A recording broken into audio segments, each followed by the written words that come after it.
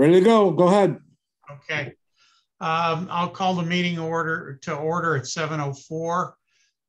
The first order of business is approving the November minutes. Has everybody had a chance to take a look at what Dave wrote? I would just like to make one correction, Bob, if you agree. I'd like to be considered an excused absence at that meeting, and I wasn't listed. Okay, we'll tell David. Do we have a motion? I move that we accept the minutes. I'll second. All in favor? Aye. Okay, now we'll turn the meeting over to David and let him make his presentation. Dave Menjoya is going to be showing up in the middle of this, so but go right ahead. All right. Great. So I'm just getting my presentation up. Everybody sees the screen? Mm-hmm. Yep. Great. So it's good to see everybody again. I hope the weather is better than it was on Monday night, at least how it appeared on TV for the Bills game. So with their 50-mile-an-hour wind gusts. But David, we're actually due to be getting 65-mile-an-hour wind gusts on Saturday. That was just the preview, huh? Yeah. Yeah. Very nice. I have to say I was at the game and still depressed from the outcome. So let's not go there, David. Yeah, it would have all been worth it if they had won, right? Great. So this is an interim update. I'm not done yet, although I've made great progress since we last spoke.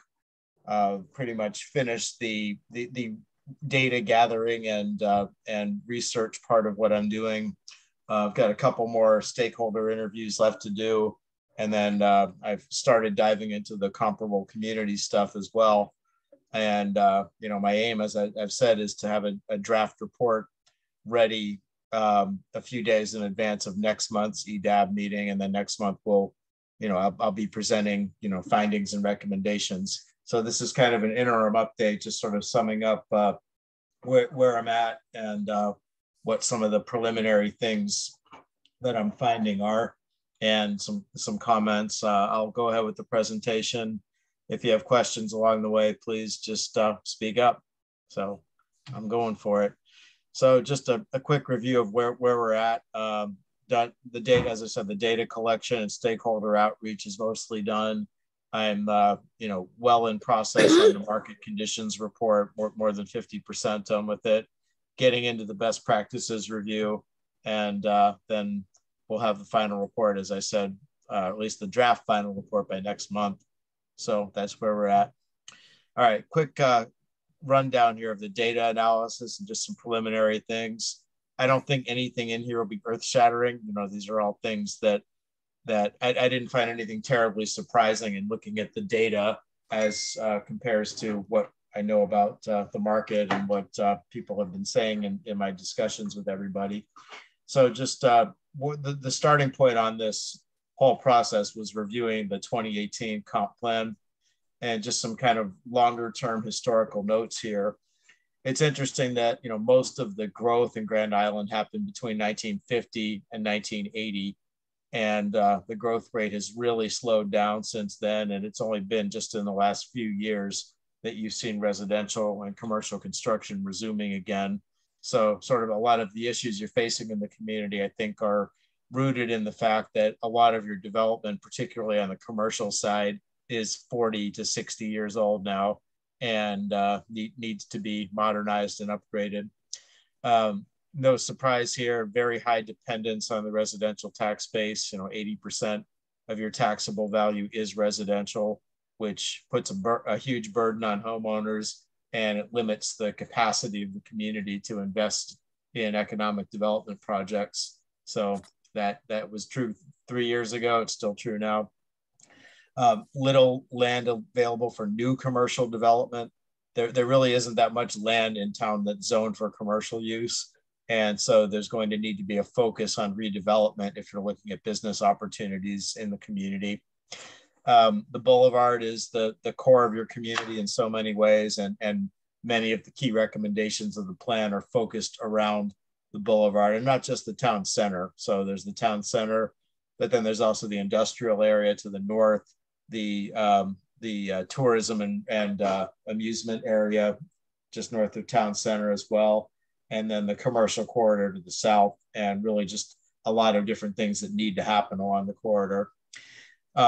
Interesting one to me is that the plan, you know, that I don't know how many of you were involved in it or have gone deep into the community survey part of it, but it was interesting that people get that the housing stock of the community needs to diversify. People were overwhelmingly in support of that. However, they weren't really in support of apartments. So people like different kinds of housing besides single family, as long as they don't scream apartment.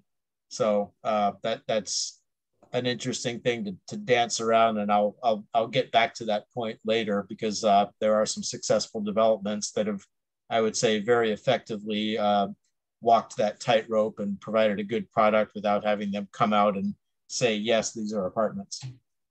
All right, so looking at some of the data, and these are things I presented last time, so I won't spend too much time on it. The town did add about 1,000 people between the 2010 and the 2020 census, growth rate of about 5%, which was faster than Erie County or the Buffalo metro area, but it actually trailed the city of Buffalo. So it's interesting to see how patterns are shifting within the region. That 2010 to 2020 was the first decade that the city of Buffalo added population since the 1940s. So it's things are different. Looking at the island itself and where population growth is happening, very little growth has happened west of the Thruway. So there's been a little bit of growth in this area, you know, some in the, actually less in the northern part of the island, in the Sandy Beach and north half of the boulevard. Most of the growth has been over here, some new residential subdivisions, and then also track 73.04 includes the south part of the boulevard. So it does take in where Heron Point and some of the other new residential developments are. So you have more households added that in terms of growth rate, your household growth rate exceeded your population growth rate. So the average household size dropped. I would say that's to be expected with all the apartments that have been added. That makes sense. Your age profile in town is shifting. The median age went up slightly, but it wasn't a uniform increase in the older population. There was a significant increase in the share of residents age 65 and older, but there was also a significant increase in the age 25 to 34 population. And I would say that this is also a function of the kinds of housing being built. There are some, you know, starter home subdivisions on the eastern side of the island off of Whitehaven. And then, of course, the apartments have drawn in a lot of young professionals to the community. So, you know, you've seen growth in those areas, but we've actually seen a decline in age 55 to 64 and 45 to 54 in terms of the share of population. And I think this is one that should give everyone pause, is children as a share of the town's population has dropped pretty substantially from 2010 to 2020, or rather to 2019, and young adults has really fallen off, people in the age 15 to 24 group. So the community is getting older. You're getting some single young professionals, but you're not getting as many families with children as you did in the past. This chart shows job change for the entire Buffalo metro area by month going back to 2010. And it's pretty remarkable, sort of the straight line increase over time. The seasonal variations were, you know, you could almost set your watch to it until COVID happened. And in the 2 months from February to April 2020, the region lost 21% of its jobs. You did almost have a V-shaped recovery, but then it did some funky things, you know, went up and down again with the different waves of the pandemic. And as of October 2021, you're still down in the region about 9% from where the job base was pre-COVID.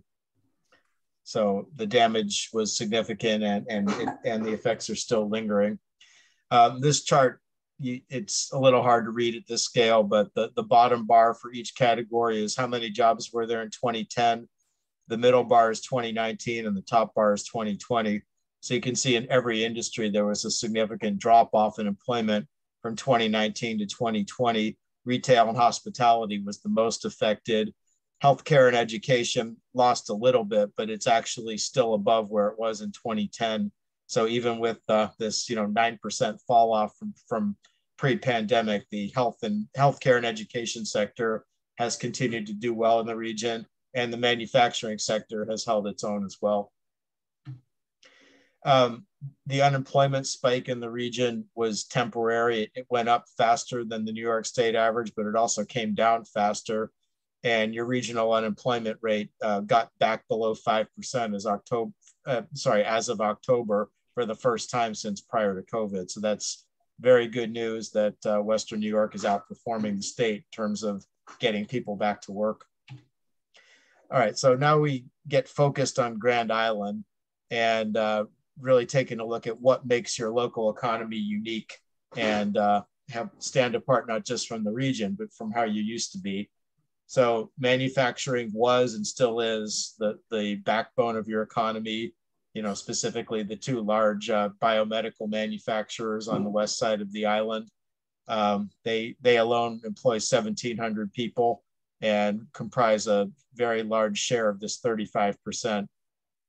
Overall, the town added 1,500 jobs from 2010 to 2019, which is very significant. You've seen a lot of job growth on the island, and it's becoming less of a bedroom community and getting more of an employment base. And back to that health and education, the share of that sector as part of your local economy has more than doubled over the past decade. There's a few reasons for that. I mean, that includes early childhood education, and obviously you have a number of new daycare facilities that have opened on the island, so that's one factor. You've also had a number of medical practices open, and the urgent care facility that's under construction right now, I think, is going to be a huge boost for that sector. That alone isn't adding that many jobs, but just having that as kind of a beachhead on the island is probably going to lead to continued growth in the healthcare sector. The concern here, though, is the professional and business services sector, the office using jobs in town. There's been a dramatic drop off in the last decade in that sector.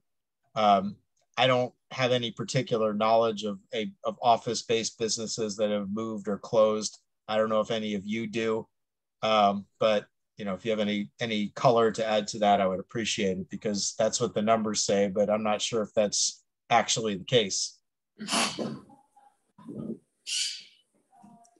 Any thoughts on that issue? Canon Design for one. Yeah, that's right. Okay. They had I don't know, 100 maybe. I don't know. We'd have to go back and look, but. Mm-hmm. I would also say that the old Dunlop / Occidental building, which is now the Holiday Inn Express, was a pretty substantial office. Yes. Back in the day, and that kind of closed up and went dormant, and then was repurposed into a hotel. But I mean, there was several hundred people there. Mm-hmm. But that was way before 2009. Was it 9? I don't know when the date was they shut down. Oh, it was long. It was probably around 2000. In fact, I think they were shut down before 2000. Oh, were they? Okay. Yeah. I guess I'm older than I thought. Yeah. Okay. Yeah, I don't know how it's counted, but we had, there was that pharmaceutical sales company. I mean, all those Probably little count as office. Yeah. So Yeah. a lot of those probably add up, Mm-hmm. 20 here, 50 there, 100 something there, probably. But Yeah. I would guess that Canon is far and away the biggest result of that. I mean, the biggest cause. Yeah, of they're pretty big, so that makes sense. Yep. Dave, Okay, is there any? and yes. Is there any possibility that maybe in 2009 that maybe part of the pharmaceutical companies were considered office and now they're considered something different? There's always a possibility. I mean, this is done by NAICS code, and it's whatever the company reports itself as. If they're in sales, they're probably reporting as professional business services. as opposed to manufacturing. You know, health and education is pretty much health care. It's not, you know, pharma or biotech. Those usually fall under either manufacturing or professional services. Okay. And I will note that these numbers were pre-2020. They aren't reported at the town level in real time as they are with the current employment statistics that I showed you for the region. So in terms of numbers and, you know, actual government data, we don't have that at the local level post-pandemic.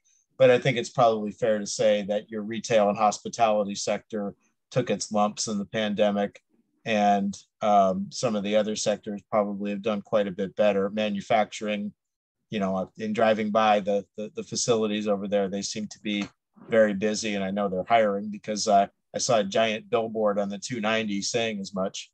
So it seems like things are good. As a note, I have reached out to Thermo Fisher as one of the stakeholder interviews, but have not heard back from them. So I might try to find a different person there if the person whose name I was given doesn't respond, because I would like to talk with them. What was the name? So, sorry? What name did you have? Oh, I'll have to flip through my notes here. Give me a second. It is Mary McCormick. Okay. Okay. There might be somebody else I can come up with. Let me look. Okay. And if there's someone from Fresenius as well, that would be good. I'd like to talk to both of them.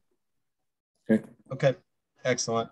All right. So commuting stats, you know, again, no surprise to you that this is, you know, it's a bit of an abstract graphic here, but the circle is people who live and work on the island. The arrow out is out commuters. The arrow in is in commuters. So you've got about 10,600 employed residents of Grand Island. And every day, at least pre-pandemic, 9,000 of them commuted off the island. So 85%.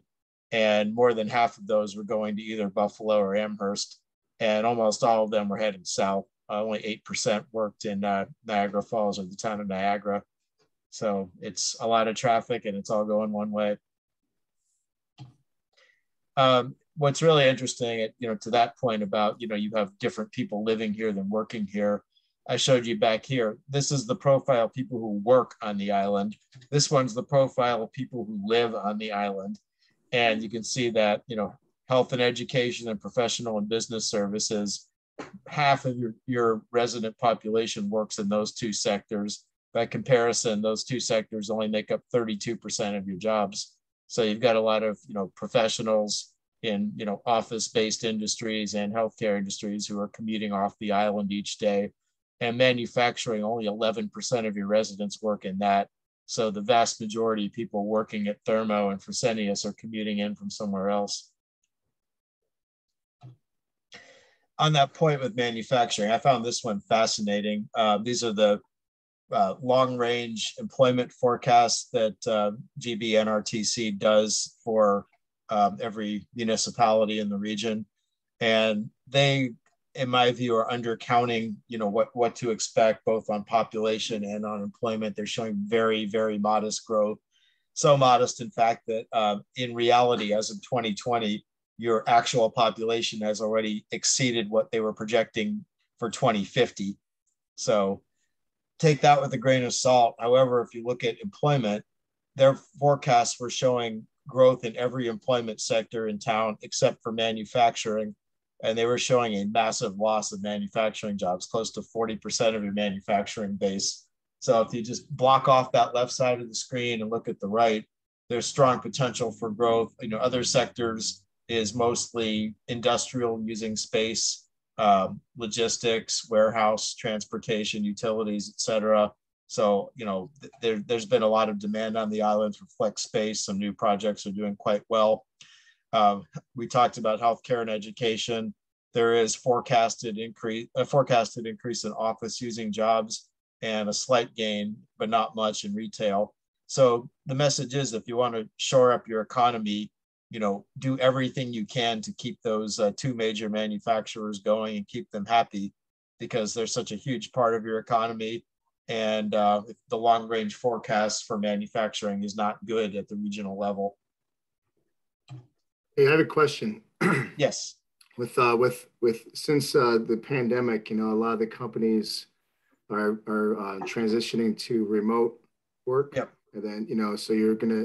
I wonder if that is there any way you could track that, because you saw growth in your office space, but I would think that might be different now with what we're seeing as a need for employees, that they're preferring. You're seeing survey result after survey result is that people are referring at least a hybrid schedule, if not fully remote.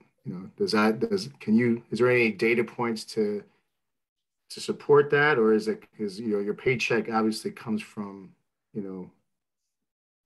Right, where your where the employer is. yeah So where the employer I put together some data that were, well, Dave and Joy, you can speak to how helpful they were, but this was early in the pandemic. I put data together for Amherst on mobility, that basically tracks cell phone pings by day and by zip code, or rather by census tract.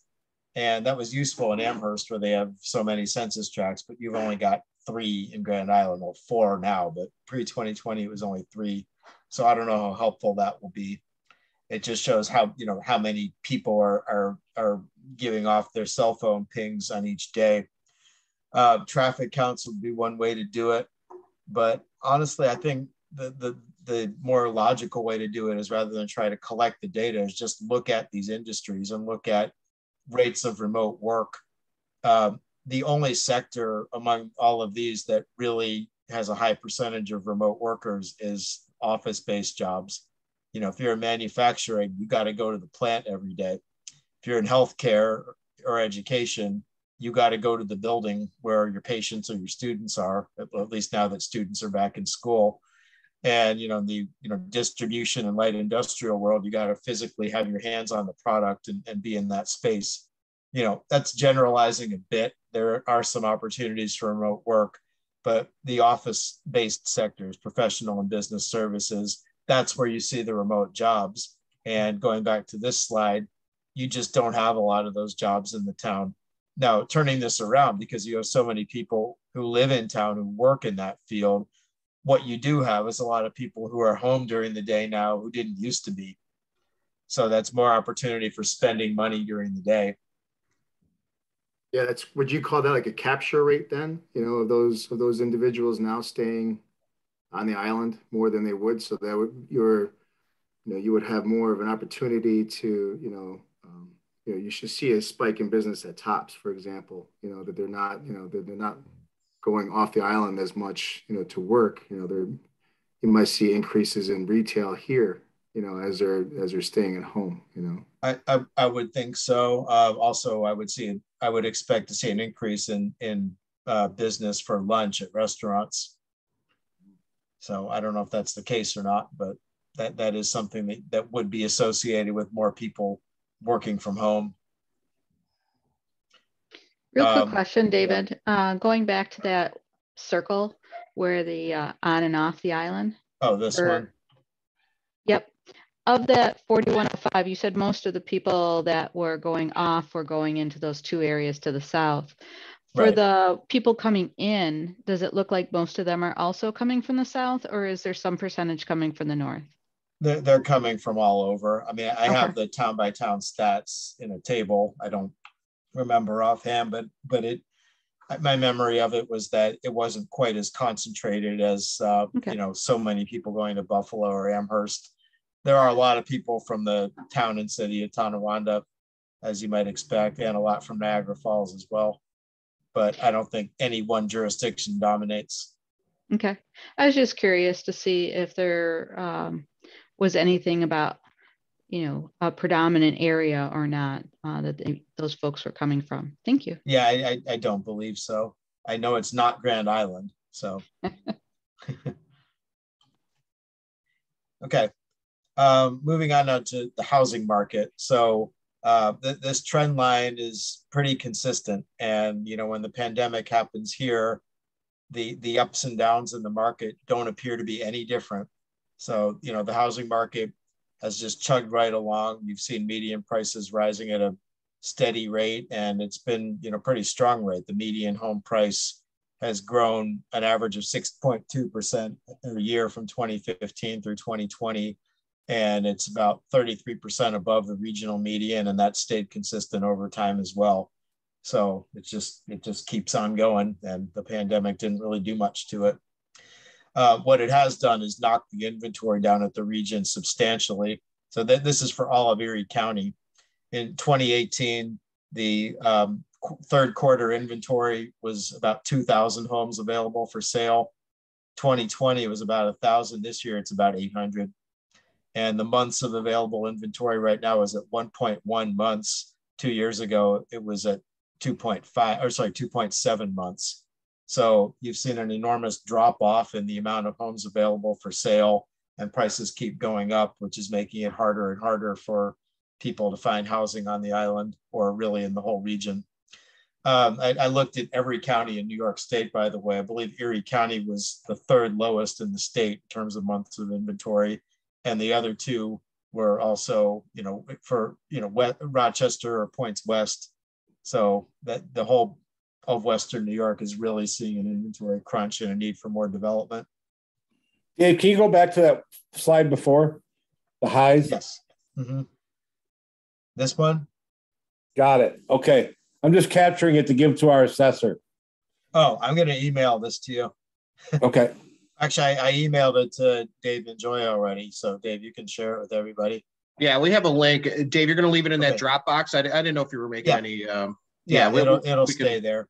Mm-hmm. Yeah, we'll send it out to everybody after the meeting, because there were a few people that couldn't make it that wanted to see it. So it'll be easier for them to thumb through and full disclosure here, I don't have personal access to the MLS. Jerry Andolina was nice enough to pull this for me. So if you ever need that data, you can ask her or another local realtor. Thank you. Everybody's going to see a higher tax bill next year because of this slide. So that's what's going on. No. Well, that's why you need more commercial development. Yes, it is. All right. So this is looking regionally at the commercial markets, sort of lumping them all together. The industrial market in Western New York is at this point, I think bulletproof is the word for it. You have, you know, low vacancy, strong rent growth. The rent change over the past 12 months has been over 6%, and vacancy has been coming down. It's way lower than the national average, and it just keeps churning right along. Office is a problem nationally, you know, to the point about the pandemic, you know, higher vacancy, lower rent growth. Retail struggled a bit, but the regional multifamily market has been doing very well as well. With this is across all of Metro Buffalo. The vacancy rate for every rental unit in the region is now 3%, which is essentially 0%, because with monthly turnover, you have some amount of the units vacant at any given time. So, you know, basically there are no apartments available to rent anywhere in Western New York, and rents have been going up as a result. This is taking a look now at retail leakage. This is a little bit of an abstract concept, but if you imagine everyone who lives on Grand Island and all the buying power that all the households have, and you compare that with the actual amount of retail sales that exist on your businesses. This is tracked by Esri, which is the company that makes the GIS products. So they have some pretty robust information out there. It's not always 100% accurate, but I think it feels right for Grand Island. And essentially, if there's a line going to the right, that means you have leakage from your market, that you have more demand of spending than you do supply of retail businesses. The only two categories where you have a surplus, where you have more people spending money on the island than you have spent money off the island, is motor vehicles and parts. So you can thank your local car dealers for that. You have many of them. And curiously, electronics and appliance stores. I'm not sure why that is exactly, but that's what the data are saying. But if you look at general merchandise, this would be your department stores and your Walmarts of the world. Huge amount of leakage, $35 million a year of spending by Grand Island residents in this category is done somewhere else. Clothing, 25 million a year. We can forget gas stations. You don't need those. Restaurants, almost $20 million a year. Curiously, though, for all of the reports about people going off the island to shop at Wegmans, food and beverage stores was not one of the bigger categories of leakage. The Tops does very well. I actually spoke to Benderson just earlier today. Finally got a call back from them, and they say it's one of the stronger top stores they have, and it's been very consistent over time. And it's, you have a captive market, so people might want to shop elsewhere, but in general they don't because it's there. And then you also have some smaller convenience stores on the island as well that capture some of that. But the larger message is there's a lot of demand that could be captured here, but national retailers aren't interested because you just have the island population, you don't have the traffic counts, et cetera. So there are opportunities here for entrepreneurs to capture some of this demand. All right, so no more numbers. Now we're going to do pictures. So unless anyone has questions about the numbers. All right, so this is kind of a photo essay of sorts of my time in Grand Island, taking a look around at some impressions of the physical development patterns of the community and how that relates to the market and opportunities. So starting with gateways, which I know is a huge priority of the community, is right now, and you all know this, it's not pretty. You have your southern gateway is kind of this visual jumble. You see the bridges in the background, and it's not very pedestrian friendly. You don't have much in the way of planting. You have this very lonely bus shelter here, but it's not a very hospitable place if you're not going 50 miles an hour in a car. This site, I don't want to pick on too many individual sites, but this site to me seems like a huge opportunity to do something. And I know you have difficult owners for some of these properties along the boulevard, but this is the site, right at the roundabout over here. That is the gateway. You come over the bridge, you come up to the roundabout, this is what you see.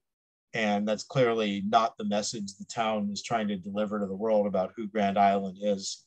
So just something to know. Speaking of picking on properties, commercial districts, I don't know who said it, but it's something I've repeated a lot in my career, are the window through which the world views your community. So you obviously have a beautiful community with lots of, wonderful water fronting areas and beautiful residential neighborhoods and parks and trails. But to the average person driving up the boulevard, this is their impression of Grand Island. It looks sad, it looks depressing, it looks like a place you don't want to spend a lot of time in. And it's not just Grand Island Plaza, although that's the easiest poster child to pick on. It's some of the older motels. It's not Kelly's, I'm not picking on them. And the other, underutilized commercial sites. And the town really needs to, pay attention to this as part of, the vision for the future. All right, now let's do some good news that because you haven't been overwhelmed by national chains, you are losing retail dollars. But as a result of that, you've been able to maintain your local character and, keep businesses like Kelly's going. And these are the things that make you special. And they really need to be the things that you build your whole vision around, in my view. New development. So you do have, as I was saying before, some good examples of new investment and development. In spite of the vacancies here, it's a nice looking shopping center that Mazer has built here. And, you have good businesses in it. And my discussion with him, he has held these open on purpose because he doesn't want restaurants in these middle spaces. He wants them to fit in more with the personal and healthcare uses that are already there. So, more importantly, you have investments like this that are helping to build your commercial tax base, which, to the point on residential burden, is a huge issue in your community. You have had some good adaptive reuses, an old motel being turned into a residential development. I've heard varied stories about, if it's actually a good development, but it certainly looks nice from the outside, and it certainly represents an investment in the community, and there are worse things. And the point with this is, with construction costs being as high as they are right now, adaptive reuse projects like this make a lot of sense. And you certainly have lots of opportunities in Grand Island for this type of adaptive reuse development, particularly for residential. I'd mentioned Flex before. This is a brand new Flex building on Grand Island Boulevard that is actually getting higher rents than much of the retail space on the boulevard. You know, these are not fancy spaces. I actually got to go inside. You go in and it's a big open space behind the garage door. Each one has a small office space, and you know the developer's willing to build out more office space if they want, but it's mostly open space. But what it is a brand new attractive building with high ceilings, the ground level dock doors, and climate control. And for a lot of these warehouse distribution, small manufacturers, entrepreneurial type businesses, this is exactly what they're looking for. And this kind of product might not be sexy, but it's filling a need, and it's adding to your commercial tax base and getting pretty good rents. All right, so tourism, obviously the good is what you see here. You have world-class outdoor and ecotourism facilities, some of the best paddling, biking, and birding opportunities in Western New York. All of you know that because you live there, but it might not be the best known thing in the broader world. Just a few more pictures of what you've got. The West River Trail is a truly unique asset. And, maybe I'm a little different because I don't live there, but, to me, it's pretty cool to be riding on this trail, knowing you're looking at Canada over here. That's an experience people who don't live near the border would love to have, I would think. On sort of the opportunity side of tourism is the amusement park, the former Fantasy Island. It was a critical anchor and a critical part of your community. Certainly the new owner has said they're intending to bring it back to life and do all of those things. We'll see. I've reached out to them and gotten radio silence. So I don't know exactly what they're saying to the community, or if there's any way I could be put in touch with them by one of you, but I'd love the opportunity to speak with them. What stands out to me is that you have all of this land along the boulevard, for all of the angst about about Grand Island Plaza and why can't we do something with it. If you just turn around and look across the street, you're looking at this. So maybe there's an opportunity for the new owners to actually do something with this frontage. It's not per se in your town center, but it's adjacent to it. And there could be an opportunity to do some sort of nice development that reinforces the community's vision for the boulevard. You've got the State Welcome Center, which looks really nice, but it's kind of a white elephant. And I know there have been attempts pre-COVID to activate it and program it more, but it's a great asset, but there needs to be ways to have it work for the community better than it does currently. Your campgrounds are a critically important piece of what you've got, especially because you don't have much in the way of lodging. You only have 2 chain hotels and a couple of older motels.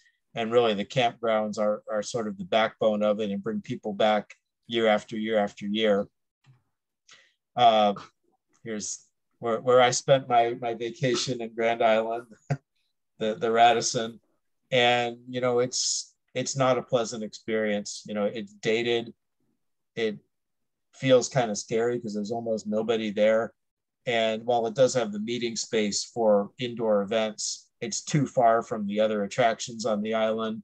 And it doesn't offer the quality experience that you want people to have in order to attract visitors in from outside the region.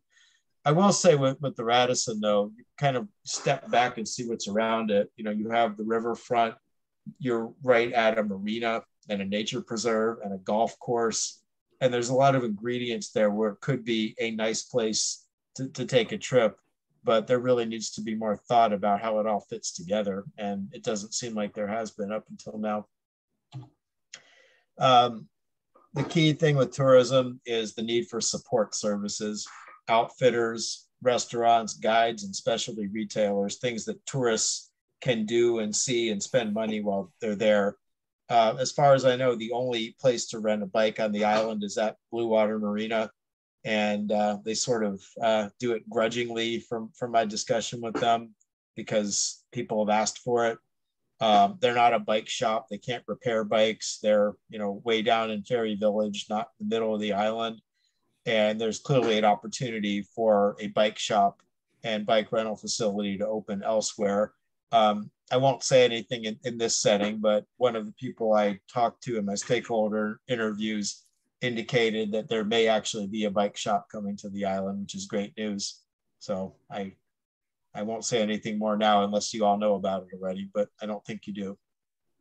All right, so let's talk about residential. So I mentioned before, your residential neighborhoods are one of your greatest assets. You have, you know, very nice, stable, mature single-family neighborhoods that kind of give the character of the island that islanders all know about.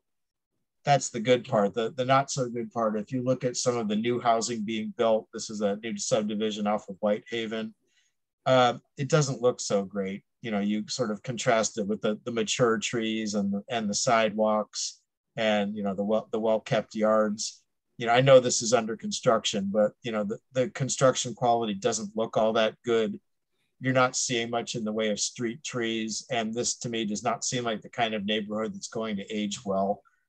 This is another neighborhood nearby off of Whitehaven, same story. It doesn't say Grand Island. It doesn't feel like a high quality development, and it's not going to age well in my view. There are things you can do about this, you know, in your design standards and your development codes. You can require that things are built to look nicer and feel better than this. And, you know, builders will build what they're allowed to.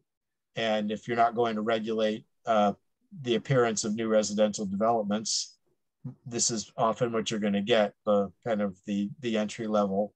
So just something to think about.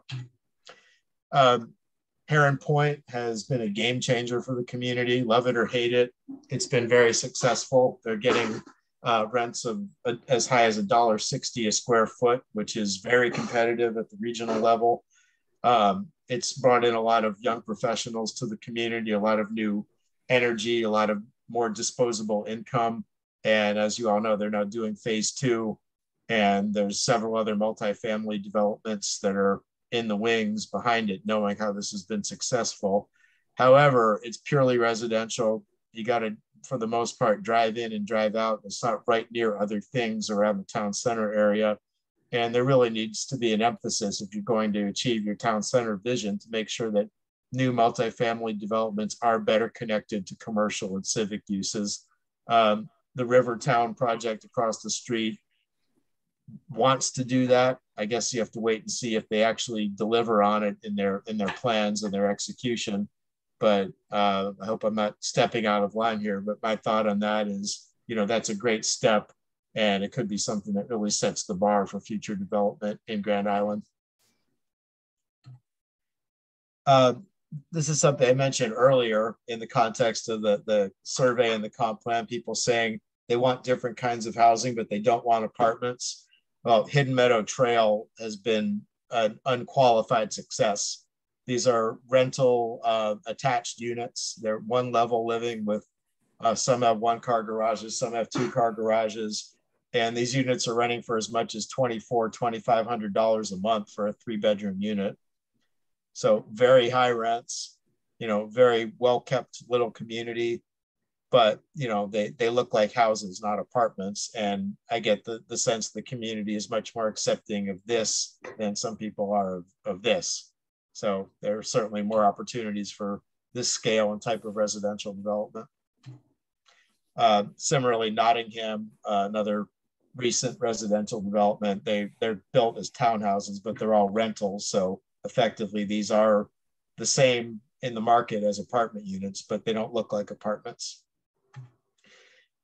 Okay, so we're getting near the end. I know I'm throwing a lot at you. Just want to quickly talk through sort of some initial impressions of the 5 best practice communities we agreed on at the last meeting. Just to refresh everyone's memory, you know, what we agreed on were these 5. Grosse Ile, Michigan, near Detroit, which is sort of your long lost twin. Seneca Falls, New York, on Cayuga Lake. Cambridge, Maryland on the lower eastern shore, Monona, Wisconsin, which is across Lake Monona from Madison, and Mashpee, Massachusetts, which is on Cape Cod and has done a phenomenal job of turning a failed shopping center into a very, very attractive town center. So the first thing I started with was, let's take a look at the numbers and see how you stack up against these other communities. So a lot of good information in here, which you all can study later, but Grand Island sort of falls in the middle in a lot of ways in terms of median income. Grosse Ile and Mashpee are more affluent, the others a little bit less so. You're in the middle on median age. You're the biggest of all of the communities in terms of overall population, but not the most in terms of jobs. Cambridge was an old manufacturing center and actually has retained some of that industrial base. And Monona actually is a regional retail center. So it actually has more jobs than people, even though it's kind of appears to be a quiet suburb. But just sort of understanding from a demographic and economic standpoint how you compare to these communities is a good place to start. I haven't gotten into the talking to people in these communities yet or lessons learned, but just thought you could, chew on each of them for a minute about, how they're like you and not like you. So Grosse Ile, this is how you get onto the island. It's a 2-lane bridge. There's another 2-lane bridge down the river. So it's not quite the same as your, throughway coming through with the double bridges. It's a little bit more of a quaint experience, and they've done a really nice job creating a walkable commercial district in an area that wasn't traditionally a downtown. Seneca Falls, I know some of you are familiar with already. You've got the old mill, and then nearby you've got, the Montezuma Wildlife Refuge and the state park. And they've really done a great job retooling their economy around tourism instead of the historic economy and manufacturing. Cambridge, same story. It was a seafood canning town that lost most of its jobs in the 80s and has been dramatically remade as a heritage and nature tourism destination. Monona, which, this view, it's not quite as, it's closer to Madison than you are to Buffalo, but it should seem semi-familiar to you. But they've done a really nice job of, improving access on their waterfront. They've done a lot of investments in parks and public spaces and getting people to the water. I know that's a challenge in Grand Island because very little of the waterfront is privately owned, and what's not privately owned is owned by the state. But, any case, you can see some nice examples of what communities do that can get to their waterfronts. And then Mashpee, you'll see more in the report about what it used to look like, but this is what it looks like now. So it was a 1960s shopping mall in the middle of a 19-acre parking lot, and it looks like this now. And the developer, unfortunately, just pulled a proposal last week because they couldn't come to a consensus with the community, but they want to build 5 residential neighborhoods around it. So what they did is they tore down the shopping center, built these blocks, and then left the parking around it. And now they're trying to fill in the parking with residential, but it's a little bit more controversial than they would have hoped. So those are the communities that we'll be diving into more. And by next month, we'll know a lot more about them and have some lessons to learn from each of them. So moving ahead, I'm finishing up the stakeholder interviews over the next week before Christmas, aiming to complete the review of best practices by January 7th, the first week of next year.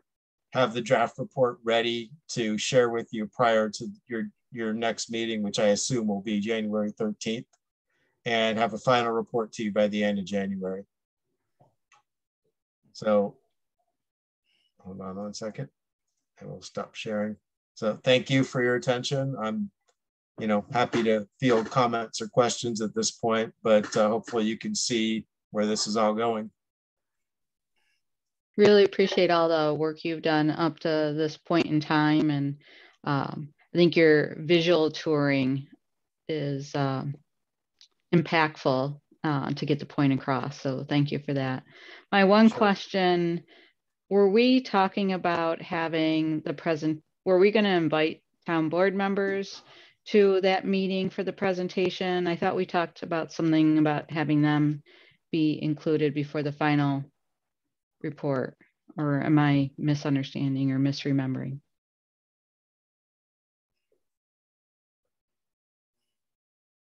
Anybody? Somebody?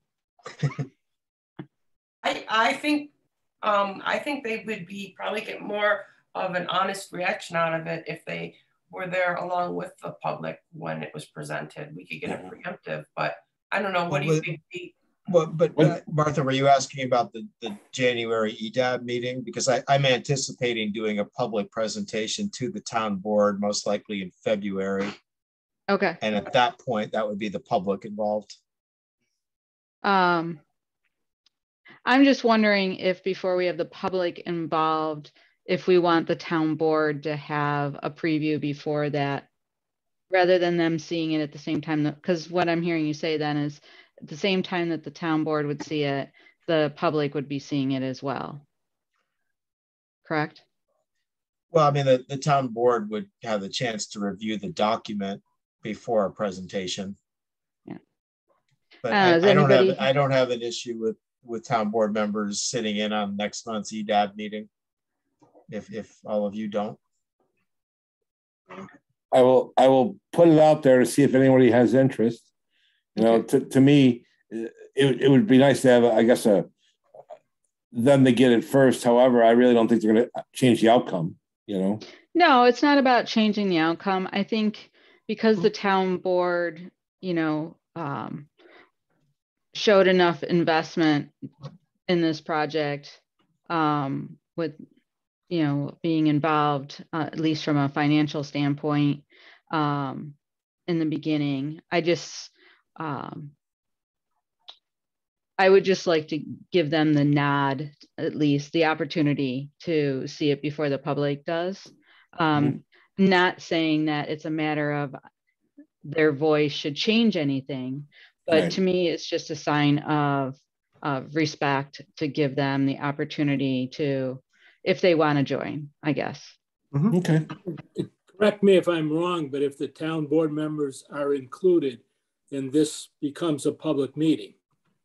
And the public can listen to it in whatever form it is, whether it's a public meeting or whether it's a Zoom meeting. Well, technically, this is a public meeting. If somebody wanted to... So I'm just saying, if you... Yeah. Well, I understand, but there'll be more interest if the town board members are sitting in listening to the discussion. Yeah, I wonder if it might make more sense to just invite the supervisor, and then I can brief other town board members offline if they would like that.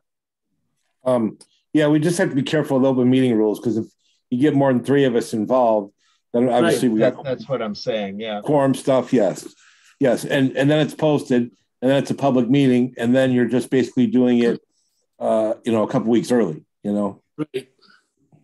Well, the other also, you know, Pete, you know, you being the liaison to the board, you know, you're certainly free to share this presentation with. Oh, the yes, board. yes. Yeah. I mean, also, you know, go ahead. The other thing we could do if we wanted is, you know, take the recording of our January 13th meeting and have Rhonda cull it down to just David's presentation and pass that on to the board members. That makes it not a public meeting, but they will see exactly what we've seen. I mean, I don't have an issue inviting them to sit in with it, but I think you do have a can of worms with, you know, with some of the notifications and public meeting law. Mm-hmm. I like the recording option to be able to pare it down to David's presentation and then share that out. And if they choose to watch it beforehand, then they do. And if they don't, then they can wait for the public one. I mean, quite honestly, they could watch this presentation tomorrow. I mean, right. If Rhonda posted it, right, they could see everything we've seen the next day. Mm-hmm. So, and you know, this is probably 2/3 of what will be in the report is what you just saw. You know, all that's missing is the best practices review and some, you know, and the findings and recommendations. You know, here's what you should do next. Obviously, that's the most important part. But, you know, this is all of the raw material that feeds into that. Yeah, I mean, Pete, you have the, everybody does via email, you have a copy of what Dave presented. I mean, you don't have the context of his narrative around each of the slides, but if anybody, you know, if any of the town board members want to thumb through it and have any questions, but I agree with everybody else that, you know, they could watch the recording of the 13th. We could provide them maybe the hard copy before any kind of further public meeting, but I mean, there's nothing overly controversial in here, right? I mean, we've yet to see Dave's recommendations, but you know, they're going to be provocative and maybe thoughtful. But I mean, it's not like he's going to say, you know, well, maybe you guys should plant some charges on the bridges and force everybody to spend all their money on Grand Island versus all the leakage. But you know, so I mean, yeah. So I mean, and to your point, anybody could pick this meeting up tomorrow and watch it. Right. You know, and maybe to that, I should encourage that for other board members who have interest, you know, and just me thinking not to put too many fingers in the pie, but I would really, I guess, value how our long range planning commission, whatever they are, would take all out of this. Because I think, you know, a couple of things I've heard you say tonight are things that I've heard around the table for quite a long time. And, you know, well, I had an hour-long discussion with Jim Sharp yesterday, so he's heard a lot of it from me already. Good. I think it's important we keep that dialogue going, because I think you are really, I guess, solidifying a lot of the things that came out of that whole master plan. Well, you know, I think we wouldn't run into any issues. I mean, it would make our screen a little bit larger with respect to the number of tiles of videos that you'd scroll through. But we can, you know, I don't mind extending them an invitation to view it on the 13th. Yeah, and then, you know, after that, as I said, I always had it in mind of making a presentation to the town board, you know, February or whenever it fits on the agenda. Is the town board meeting in person at this point, Pete? At this point, yeah. So yeah. I mean, I still have money in my budget for another trip, so I would be okay to do an in-person presentation at that point. Will you be staying at the Radisson? No. Oh, just a question. I'll stay at the Holiday Inn Express this time. Give that a try, right? Yes. Yeah. Martha, maybe it wouldn't hurt to encourage the long range planning committee or commission, whatever, to view this as well, just to kind of understand it. Sure. Absolutely. Kristen's had her hand raised. Hi, Kristen. Hey, everybody. David, thank you for your presentation. I got just a few questions. Could you provide us the list of who you have conducted interviews with so far? It sounds like you're planning to wrap up in like a week and a half or so, but I'd be curious to see who you've, you know, who you have met with. You mentioned a couple of businesses that you haven't yet met with. You know, maybe we can help facilitate those. I was wondering if you had met with Visit Buffalo Niagara or Destination Niagara people, the tourism people. That's another one I've not yet been able to. So here's a list of everyone I have successfully met with so far. Could you send that by email? Yeah, I can do that. And then these are folks that I've tried to meet with and haven't succeeded with getting them to call me back yet. I've left Cindy Kincaid at Visit Buffalo Niagara 4 messages and haven't heard back. So yeah, I know somebody over there. I can make a call, but yeah, if you give us that list, then we can. Yeah, but with Destination Niagara, you know, they only represent Niagara County, so I can certainly talk to them, but they're not going to do any favors for Grand Island because their job is to represent hotels in Niagara County. Okay, and then in terms of how this is presented too, will and I know we were just talking about it, and I'm not sure exactly where we landed, but will EDAB have an opportunity to see this before it is presented to the town board? My intention is to deliver all of you a draft a couple of days in advance of January 13th to give you a chance to read the whole report and take notes and ask questions. And then I'll make a presentation of it, but then you'll have had a chance to read the whole report. And then that'll just be a draft. And then the final report will be what gets delivered to the town board by the end of the month. Okay. And how much, I know obviously this is sort of like little midway point or a little past midway point in the process, but in terms of how you're, the recommendations in that, how much is going to be focused on ecotourism? It's hard to say. I mean, that would be one of the things I highlight. I mean, there's only 3 key areas of recommendations. One would be ecotourism. One would be, placemaking and town center development. And one would be other types of business attraction and development. So it's really one of the 3 pillars of the recommendations. But I wouldn't say that it gets any more or less weight than the other 2 because they're all important. Okay, yeah, I was just asking, the grant money that we got is geared towards ecotourism and agritourism.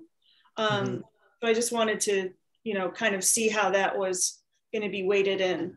Well, let me ask this on agritourism. I haven't been given any contacts who are in the agritourism world. And, in my driving around, I didn't come across any places that were obviously agritourism destinations.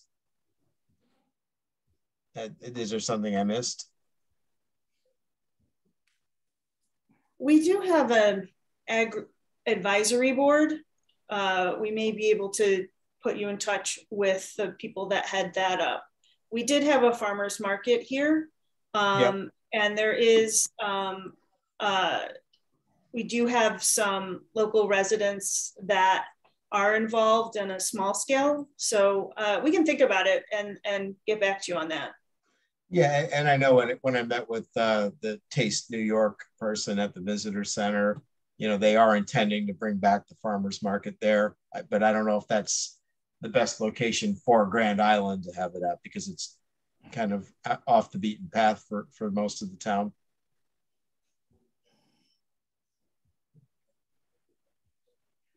I think, David, if you want, I sit on the Ag and Farmland Protection Plan through Grand Island, and now we're an advisory board. And Sheila, who's our chairwoman, I can give you her information, and maybe even just a 10-minute conversation. She could tell you what we're working on through, working on zoning and whatnot and all that. Okay. Yeah, I'd be happy to talk with her. But back to my question, it sounds like there aren't any active agritourism businesses running in the town, unless I'm missing something. Well, on a large scale, no. On a small scale, there's quite a few. Okay. Sheila will be the best to tell you that. I sit on that board as not a farmer. I'm one of the residents. There's 3 kind of like at-larges that sit on that board. Right, and it's a newer board. Right now we're going through the revamping the zoning and stuff. Anyways, but Sheila knows everything that's the movers and the shakers of that on the island. So I know she'd be more than happy to talk to you for 10 or 15 minutes if you'd like. Okay, sure. Yeah, if you can. I'll email you the information and I'll contact her to let a heads up. Thanks, David. Good. Yep. So Dave, this is Roger. You didn't mention, you kind of skimmed by the state parks. I was just wondering in terms of Beaver Island Park and your conversations with Cindy Montana, what opportunities you might see there, if any. What are the positives, the negatives? We do hold the Paddles Up event there. We've held other events there. So I'm just, in terms of ecotourism, I was just wondering if you saw any great opportunities for that as being one of the anchors. Yeah, most definitely. And obviously I shared some pictures taken from Beaver Island. It's a beautiful spot, a lot of potential there. But the limiting factor, I keep coming back to this, is the visitor infrastructure that, as of right now, it's a nice place for people to day trip to. But if you're having a major festival there, and I know we've talked about that with the ecotourism group, you don't have very many hotel rooms on the island, and what you do have isn't the best face of the community. And you really just, there's a limit to the size of an event you can hold, unless you're going to be able to add more capacity to the overall tourism industry with restaurants, with shopping, with lodging, with the whole tourist experience. And that's really what I'm focused on. The state park is great. Cindy certainly has a lot of things she's aiming to do there. Wanting to add camping at the state park would help. But I was a little bit surprised, sort of asking about the kinds of lodging she'd like to do there. And her thought is, it's a state park. People who go there don't want to spend very much money, so it's not going to be high end. So I'm not sure that really is in line with the vision for ecotourism. If you're talking about, a cheap, no, that's the wrong word, inexpensive state park campground. Okay, there was mention by somebody, I can't remember who it was, but when we had that meeting at the parks office, about a research facility of some sort, and it seems to me, I don't know how real that is, if that could actually happen, and who's been working on that. But at other places I've visited, well, my own old hometown, NOAA, has a big facility there. And that's a big draw for people.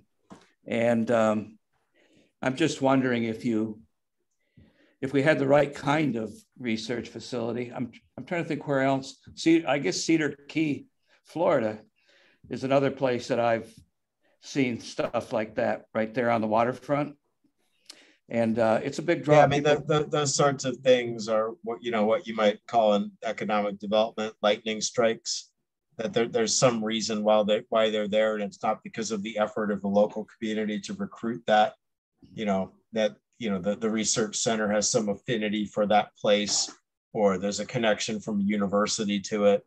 And I'm not saying it can't happen in Grand Island, but I have no earthly idea how you can, put that into a document like this and say you should target it, because how do you even know what to target?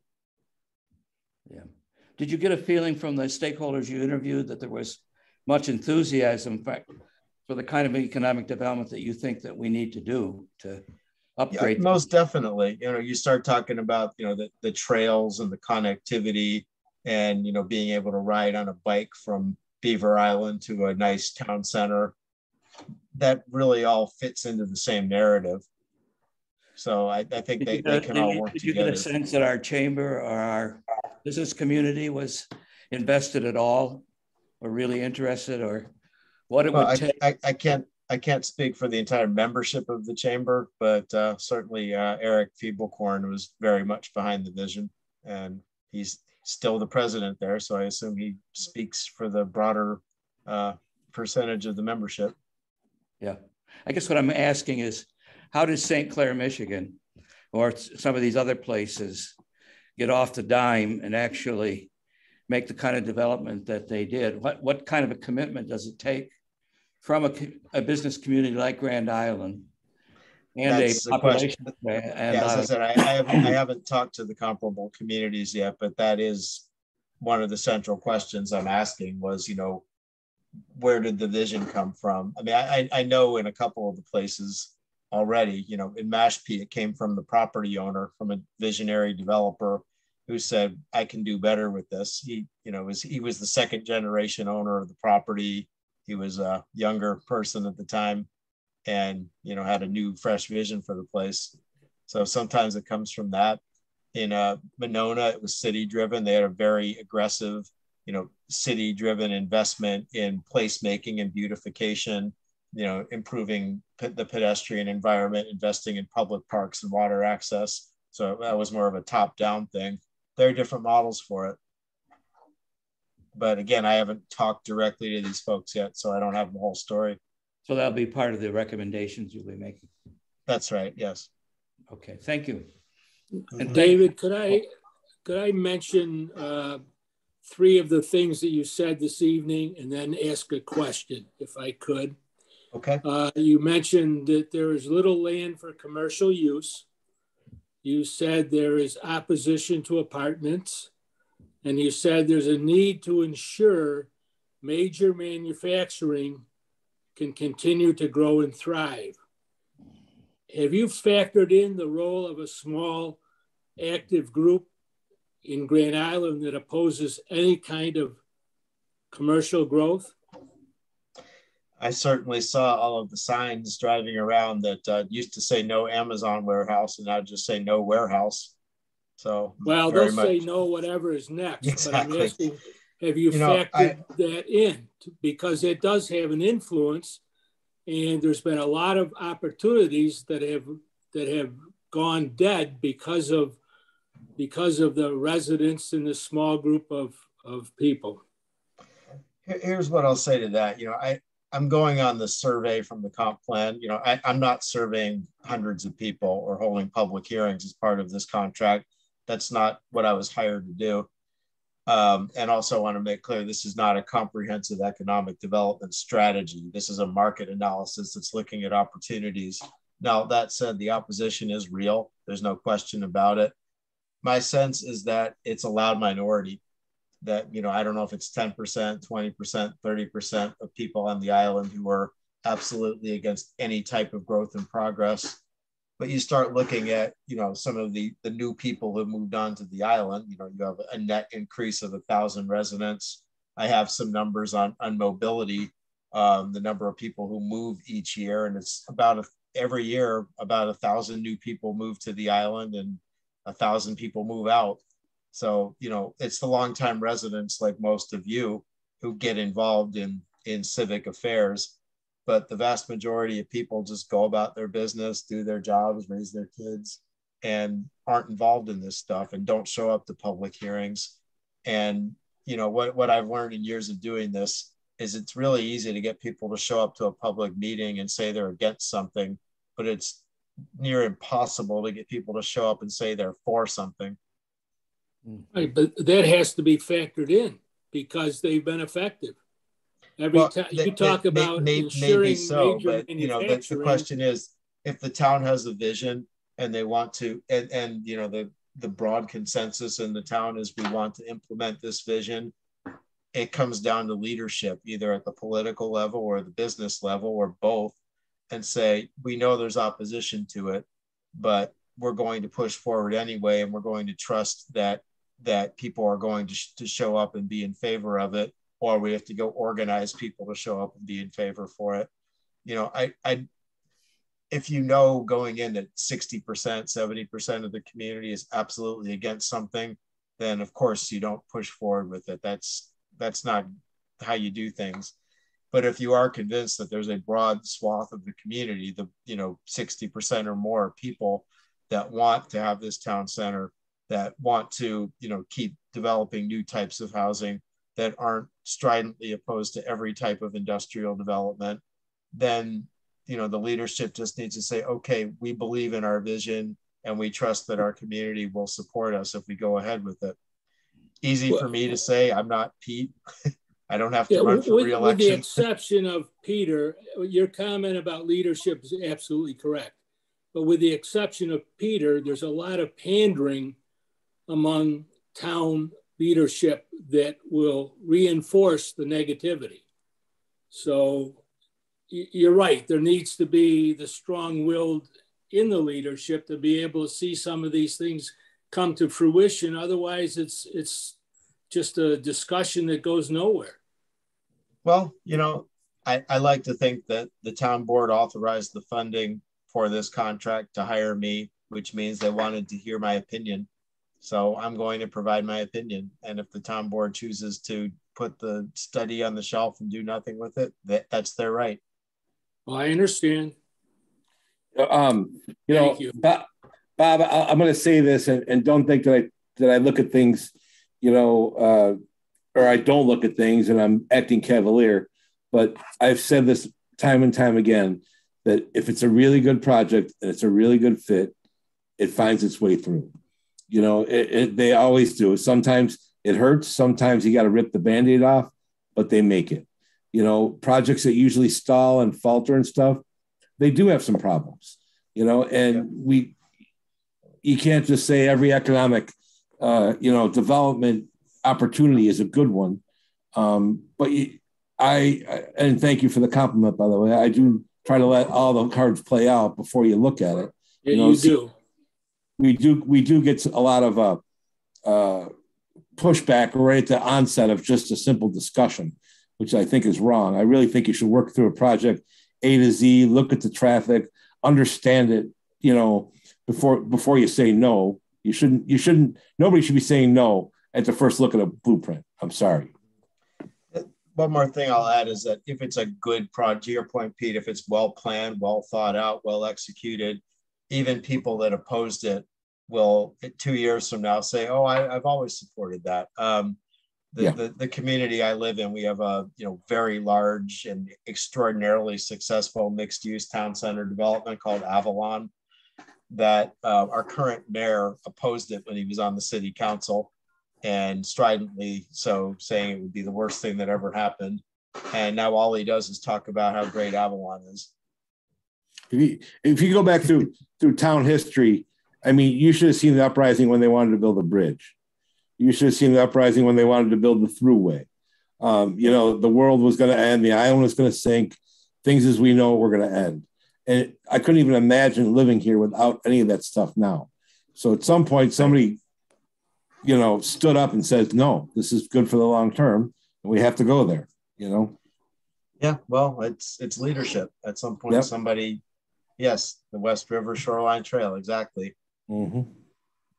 And now I would assume if you surveyed everyone on the island, 90% of the people would say it's great. I think the best truth to that would be in 2 years, let's try and make it into a road. See how that goes. It would be a great experiment, wouldn't it? And that's my twisted humor for tonight.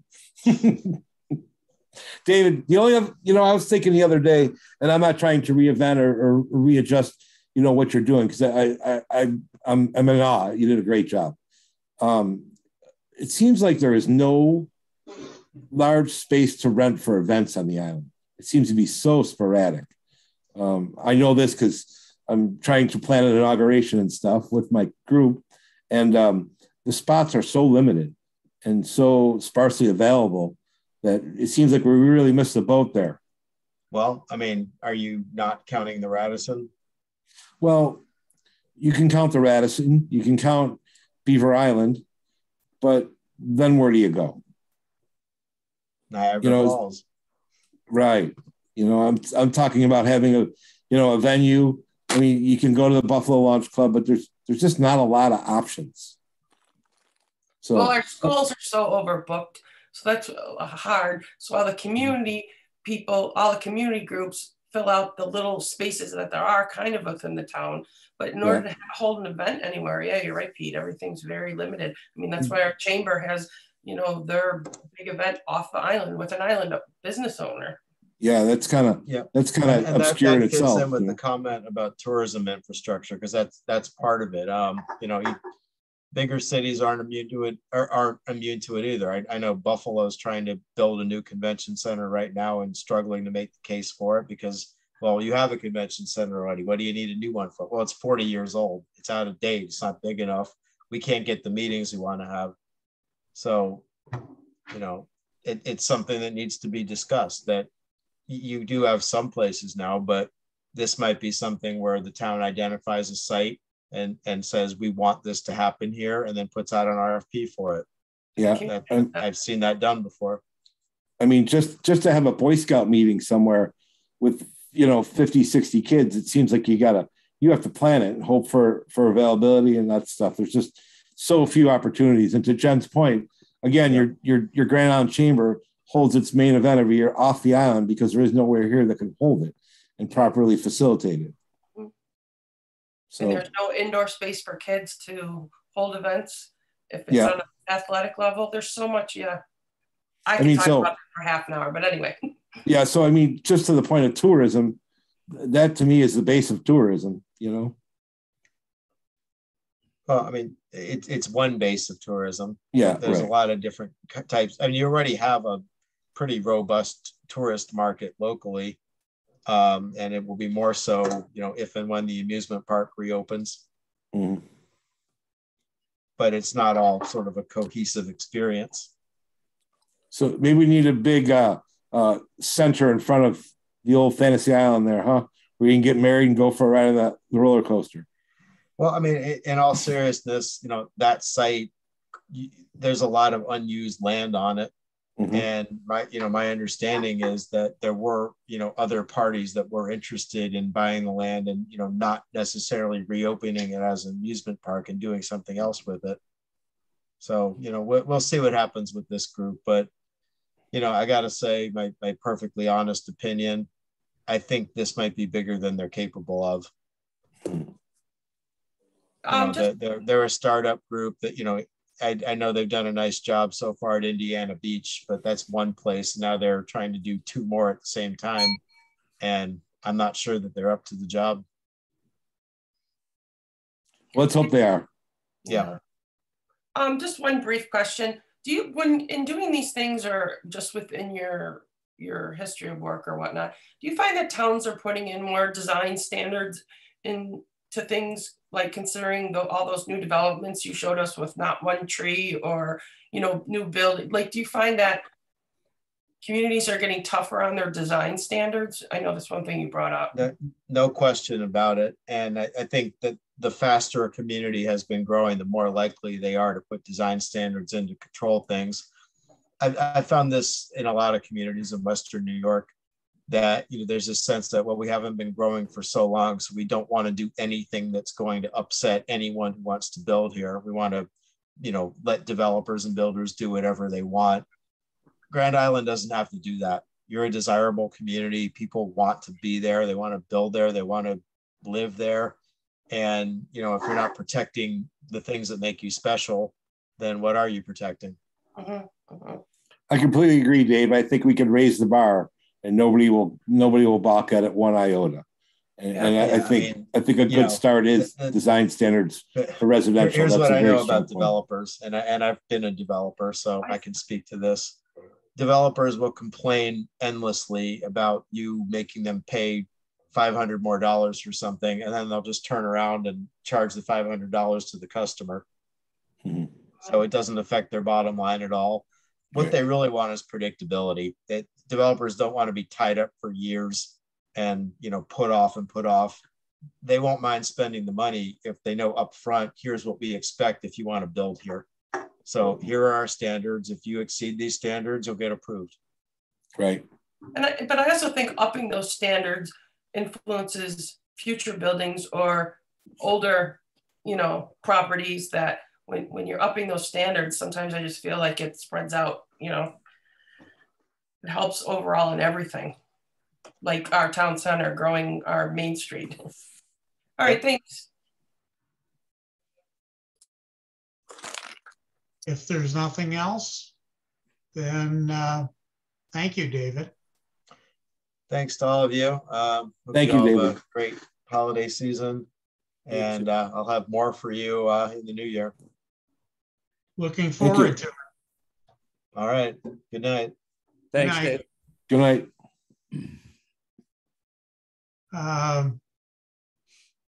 Let's see, what's next on our list?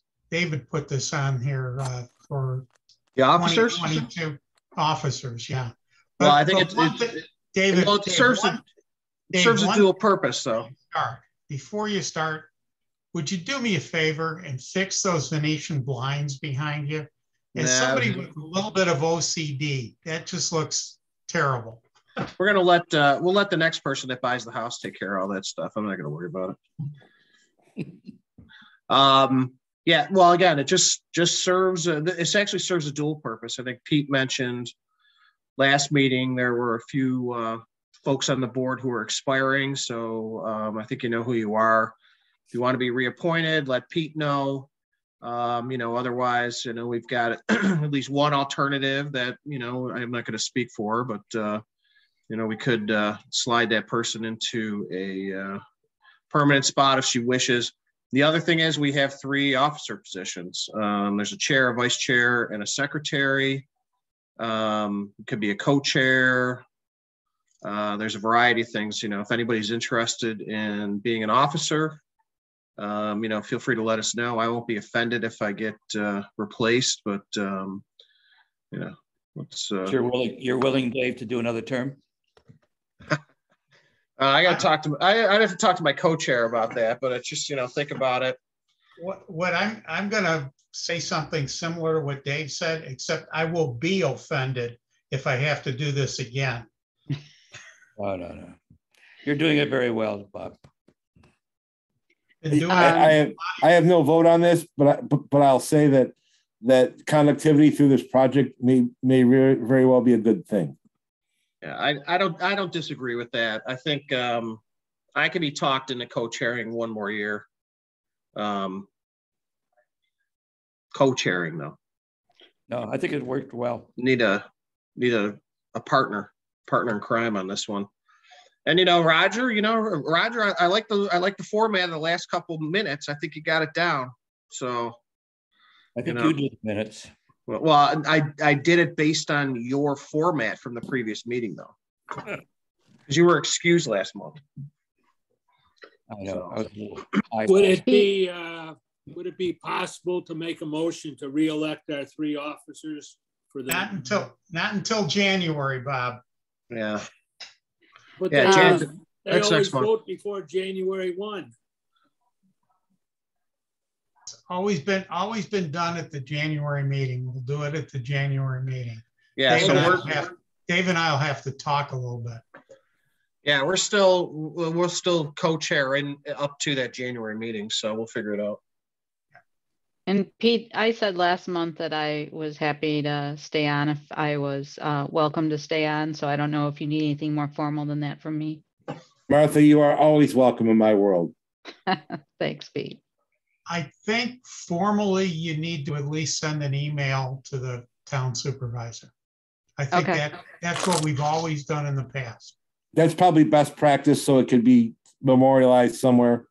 Yeah. I'll send it to him and CC you, Pete. Yeah, that's fine. Okay. That'll work. Martha, are you the EDAB representative for Long Range, or are you a citizen at large with Long Range? I'm a citizen at large. I believe Mary has been our EDAB representative. All right, and Mary is, her term's coming up. And the last I talked to her, she hadn't made up her mind what she's going to do. So if you're still on long range planning, you could slide into be the EDAB person.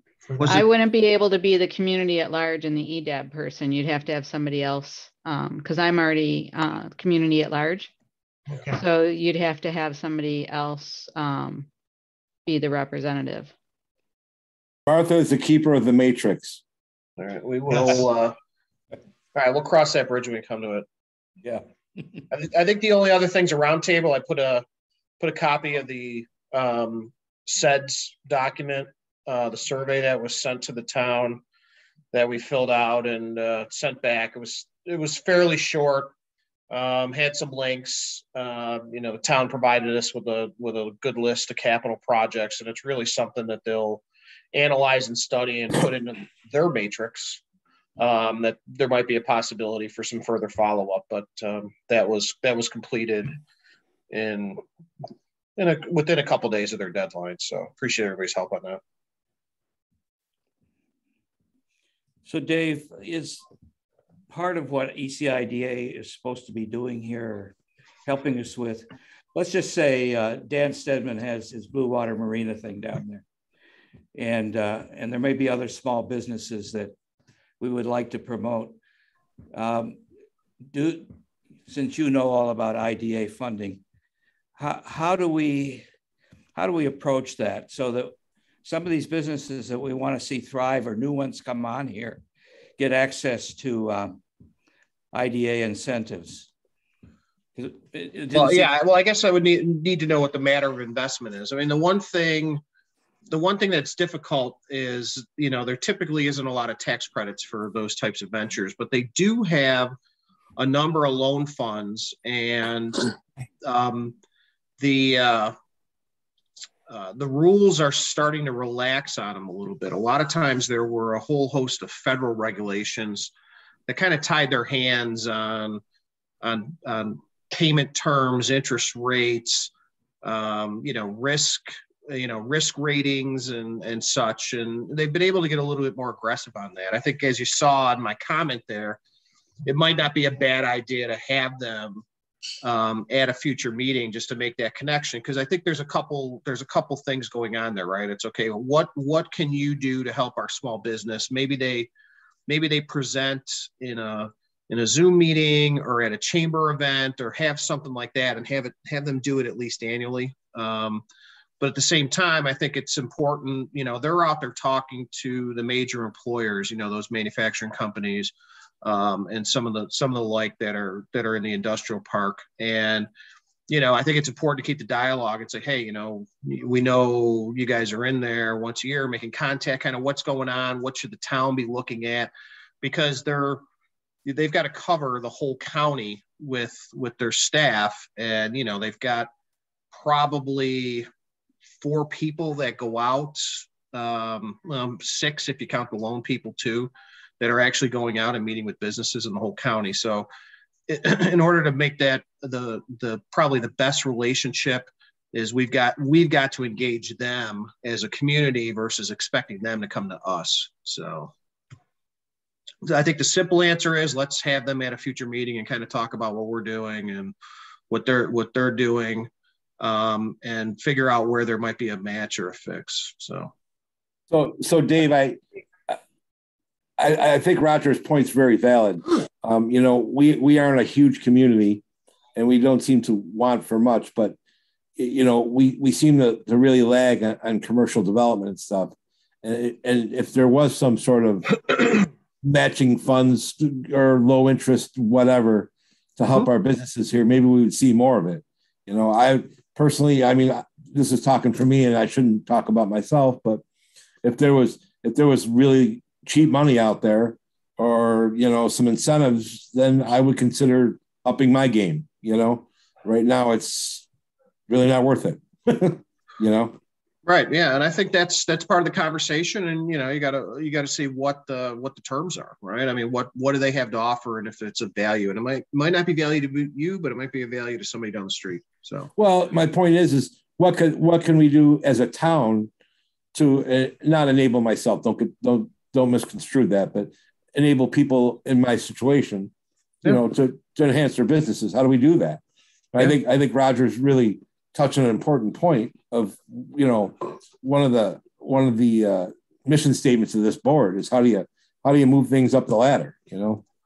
Yeah, I can tell you anecdotally, there's a lot more money at favorable terms if it's a woman or minority. There's a lot of effort and such placed on the whole, diversity and inclusion realm out there. That's not to exclude other ethnicities and such. It's just the way things are right now. Mm-hmm. But they've got a microloan program. It's pretty simple to use, and that's for amounts up to $10,000-$15,000 if somebody wanted to start a bike shop. We get into those types of conversations. That's kind of some of the capital they're looking at. I think they can go even higher than that. And that's some of the things I've been talking to my counterpart, John Capolino, who runs ECIDA now. And because he indicated there was some loosening of the regulations. So it's probably timely when we see what Vercel comes back with respect to best practices and things we should focus on and next steps, to engage them to see how they can help facilitate the financial end of things. Okay, that's a good answer. Yeah, that sounds good. Dave, can I ask just about the form that was filled out? Did you say that it was the town board that gave you the list of the municipal projects? I asked Pete and the supervisor to give me kind of the top 10, or I don't know how many were there. And that's what was rattled off and provided. So yeah, it's not something that I came up with. Might have come out of the engineering department. But those are the major capital needs. And, you know, most communities have a CIP. I can't think of what it stands for particularly right now, but it's, you know, it's usually those fixed asset infrastructure projects that, you know, they're trying to mitigate some kind of need. And to be honest with you, a lot of what's going to come down from the federal government, this SEDS document is one strategy document that they look at in terms of when they're deciding which projects might get funded by the Economic Development Administration or one of these other federal agencies. So we want to make sure that those high value capital infrastructure projects are listed on there. Yeah, Okay. that comes out of engineering. Yeah. Yeah, it came out of engineering. Oh, sorry, Bob. Go ahead. The list came from Lynn in engineering. Okay. And then the topics and priorities checklist, did the town board do that, or were those our selections? That's what we did. Okay. Yeah. So Kristen, you and I, when we talked, you mentioned Scenic Woods and whether or not that project has moved forward or what's yet to be done, right? And how can we advance that? I mean, do you know, Pete, more about what has a grant been written to complete that project, or where are we with that? As far as I understand, the next phase is very detailed and very expensive because the next phase includes predominantly wetlands from end to end. So the first piece was a pretty good sized lift. The second piece is a really, really big lift. And I think it's just been a financial thing. And I'll say that I think the whole town's a little uncertain with the whole COVID thing and how we were going to land on our feet or land on our butt, you know? So that being said, now things are starting to get a little more normal. I've had a couple conversations with the supervisor saying, can we split phase 2 into two phases of its own? So make it 3 phases so we can bite off smaller pieces and get somewhere. It was a good discussion. I don't know that it went anywhere, but it was a good discussion. Let me say that. So I guess my question is, should that be put on the checklist of things that we want to? You've got the other infrastructure projects listed. Why not that one? Well, which would, seems to me to feed into our ecotourism trail system. Mm-hmm. A lot of the projects that were on that capital list are basically, I'm going to say, public works projects where they're sewer replacements due to certain age, water line replacements, shortcomings in our infrastructure. They didn't have a whole lot on there for trails and stuff like that. That has not really been something that the town has put on their capital project list to this point. There's typically a lot of like greenway money and things along those lines for those types of projects too. That kind of stuff, yeah. I will say that we've had some pretty good conversations with Greenway lately. They know that we have a plan. We've showed it to them. They're impressed by it. They're impressed by what we've done in a short period of time. They are interested in looking at projects for us. We've talked about some stuff that came out of the LWRP with them. They're highly interested. We've showed them some let's make what we got a little bit better by doing this, and this. They're interested in that. I had a good conversation with some people at State Parks because there's a new manager there. They're going to do some work in their trail system in there and upgrade it. And we talked about some potential additions to it and stuff. So there's pieces of that going on. Scenic Woods is just another animal. And I'll admit to you, Roger, it started long before I was around. And it was probably paid for long before I was around, but it was never built till I was kind of around, So that's one of those works in progress, let's just say. Thank you.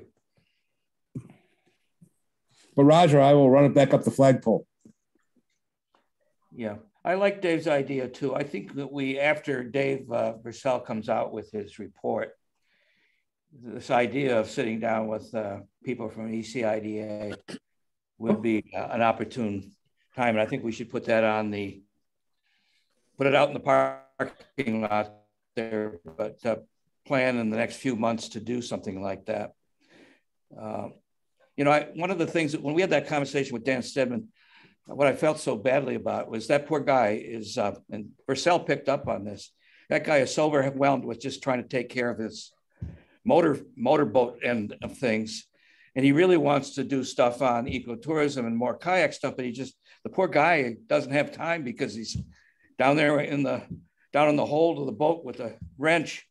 And he said what he can't find, he says he can't find marine mechanics to do that kind of work, looking. And so Vercel said, well, are your community colleges or anybody offering programs like that? And Lechner pointed out that NCCC used to have a program like that, but they don't now. And I guess I'm wondering what we have to do to help our businesses get the kind of personnel that they need. I mean, it's so sad that a guy who's enthusiastic about doing ecotourism doesn't have time to do it because he can't find help. And I don't know if you have the same problem running your shop, but it just seems, I don't know if there's anything we can do as a board to kind of advance that, but.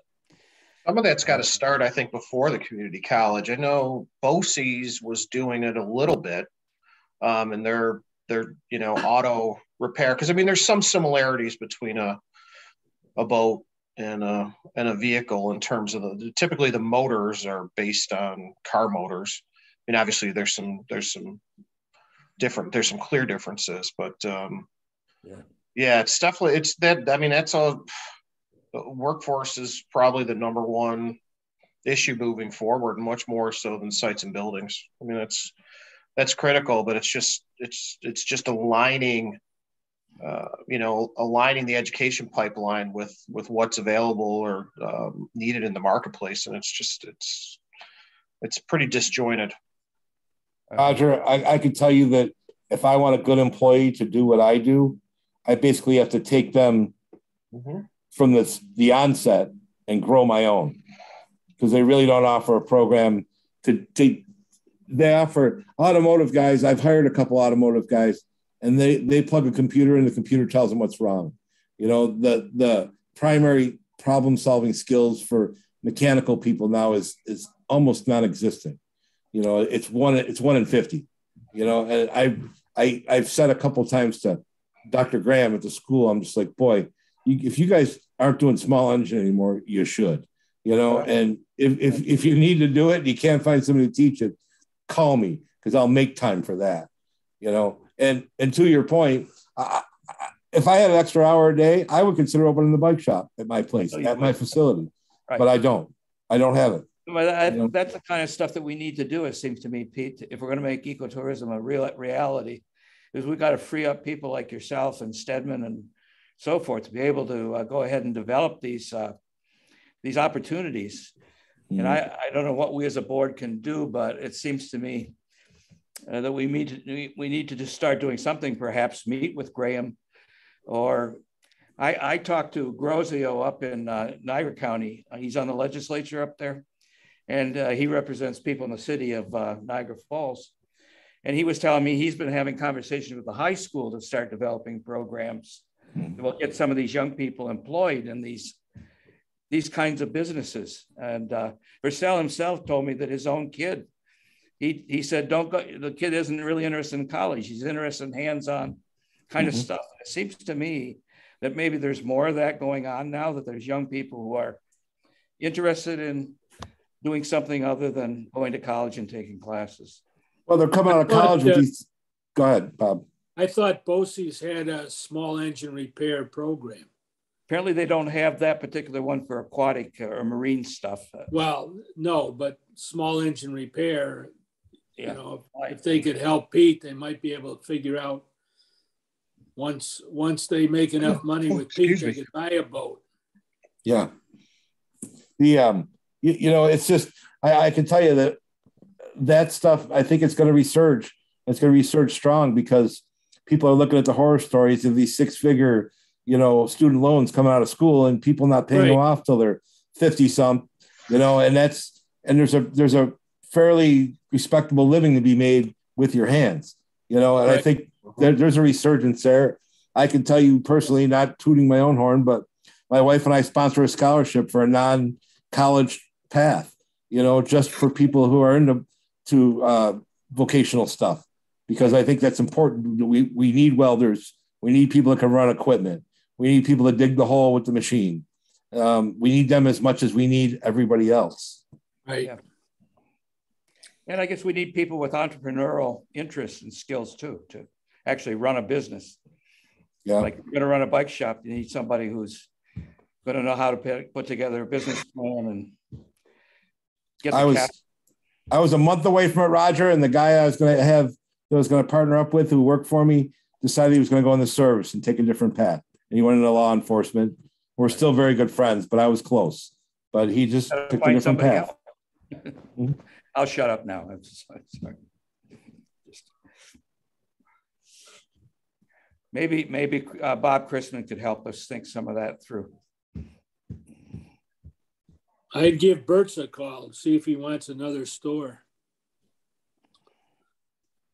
A lot of communities do those. They do educational programs. It's part of their community stuff where they have these makers programs where there's maybe retired guys, men or women, or in there, but they're happy to have these things where they teach you how to work on a standard lawnmower mower, or how to fix, like nobody knows how to fix anything anymore, or any of that stuff anymore. You know what I mean? Like everything's throw it out.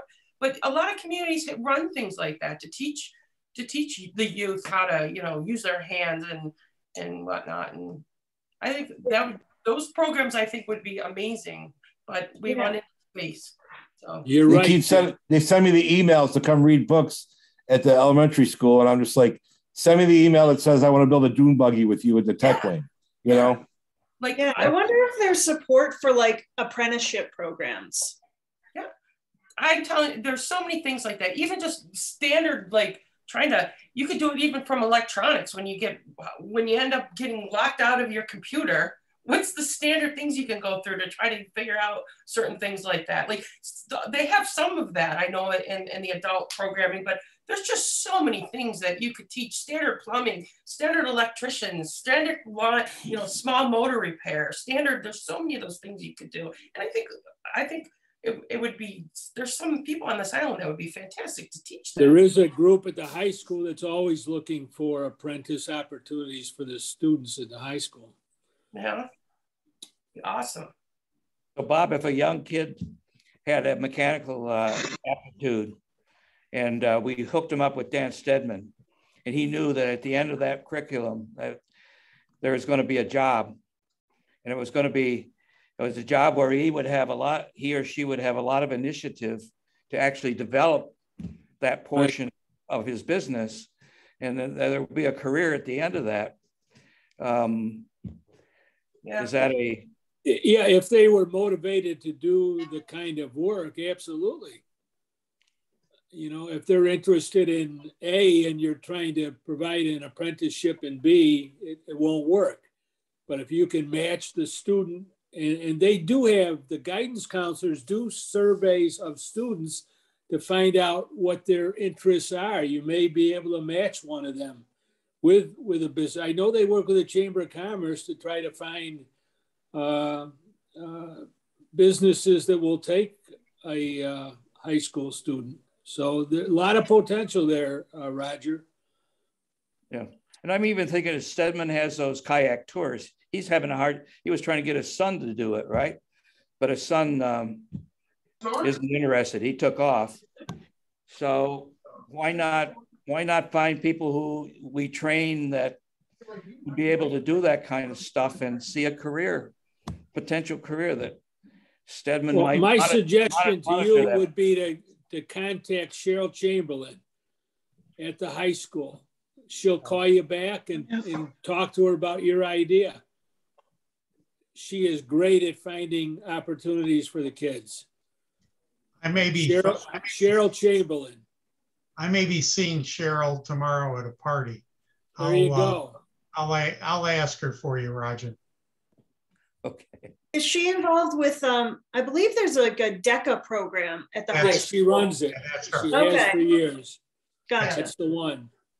I've worked with her on chamber event things with the kids. Yeah. She's great with that stuff. Point being though, in the whole realm of things, there's a lot of things that we can do on a town local level that it's just a matter of putting an outline out there and trying to get them implemented and find space to do them. I think there's a lot of people that would raise their hand if we had better, not better, but other program opportunities. Yeah. Well, the only thing I'm looking at is Vercel said we need an infrastructure. If we're going to ecotourism, you've got to build a infrastructure to make that work. So you've got to have people trained for jobs that are going to, seems to me, to feed into that. And I'll shut up at this point, Bob. Has anybody got anything else they want to add in the roundtable? Could I just ask what happened with the tree ordinance Monday night? That's an excellent question. I haven't heard anything. We had a public hearing and closed it. And because I asked what they wanted to do, and they said, well, we'd like to petition for lead agency to the town of Grand Island. Okay, it makes sense as long as you got a cooked plan. And I would have expected to refer to several boards, including yours. And that wasn't what they wanted to do. So I really don't know. The only board that's really had a touchy-feely thing with it has been conservation, which is, and I don't particularly think the law's anywhere near where it needs to be before we start to talk about enacting it. So to me, it's just kind of, I don't know what's going on with it. I really don't. Well, it's probably going to be brought up at your next workshop, right? Of course it will. And we'll try and vote on an unvetted law. Yep. Yeah. That's an ordinance that for like almost 4 or 5 years now, between some of the other things I've been on or just following it in self-interest, I've really tried to keep a close eye on. I did send a separate notice to the town board speaking on myself. My biggest problem with that is the biasing maybe of a board when it comes to economic development and other things that are in that, but you know, there's so many holes in that ordinance that's there, that's a real problem. And my strongest position right now is that I don't want to pass a law just to have a new chapter in the code book. It needs to be right if that's something that we are going to do. And right now it looks like that they just want to get it on there, which, you know, maybe my views aren't the right views, but I do think there's something to be said when it's gone to all the advisory boards, and every advisory board has turned it down unanimously, except a few members on the conservation board. That includes planning and people that read all the, you know, that decipher what the code book says or doesn't say. So, you know, and I've talked to some people in engineering and building about that too. I mean, there's some current concerns there. So I just really want them to really look at it. And there's so many holes. Well, just to ask, is this being brought forth by the conservation board, or is this being brought forth by Mr. Madigan? That's a really good question. Well, I say it's Mike Madigan on the end because of the voting. So if you watch the conservation boards, the conservation board did not bring this up to their agenda. Mike brought it to the agenda, and Mike reviewed what he somewhat rewrote, and they agreed with it. Now I understand the frustration on one level. That board has spent a lot of time in trying to work something out, but if you keep working at something it's not going anywhere or changing. And the other problem is that, you know, there was other groups, Grand Island groups, or even the conservation board that didn't have the newest written ordinance, that they didn't even have it in their hand to speak of at that meeting. So they were talking about things that they hadn't even read yet or had changed since the point that it was being brought up. So to me, that's another, another concern. I don't know. And a 5-year look back, where do you it's touchy, I very much I believe in green space and that, but I also believe that, there's zoning we've zoned things for a certain reason, and the design standards is just something that I'm trying to look into and research now, on how design, having maybe more stringent design standards, or actually making those in our like landscape plans that these developers actually follow through what they were supposed to do and whatnot. But regardless of what my opinion is, there's a lot of holes that can be had there. And that is what's super concerning to me, and there's not that much property left for this. Pete, when David showed the picture of the Ryan development with no street trees, the sarcastic part of me wanted to say, well, if the tree ordinance got put together and passed, then the highway department would have to be out there planting those trees. Yeah. Well, the design standards are supposed to be that some of these developers are supposed to have trees, and they never have been put in. But that's my other argument is, we can put all the laws in the book, but if we can't enforce them and we don't have the manpower to do this, who's going to go out and check the trees and keep the inventory and say what's healthy, what's not healthy, what's proper, what's not proper? Like, to me, there's just so many of those questions. So we could put the law in the book, but where are we going? And then, is it fair if you've invested in so much property? I mean, one of our developers on the island, I'm just saying this because we know his name, Mazer, he develops a lot of property on the island.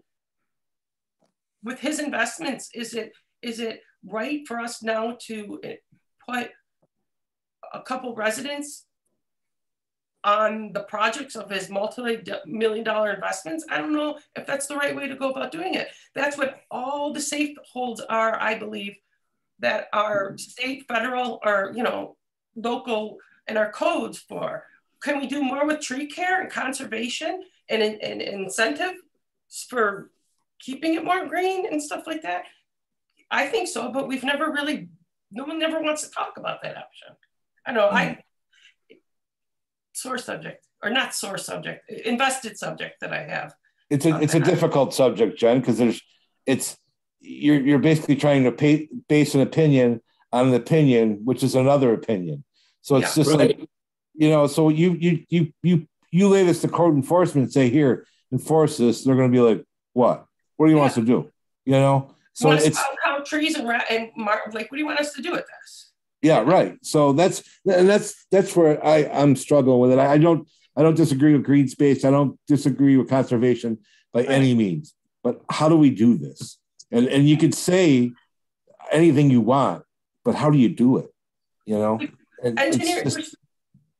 That's a great question to ask and a great conversation. So I think sort of the issue is we're not being permitted to have that conversation. Mm-hmm. Right. How dare you ask?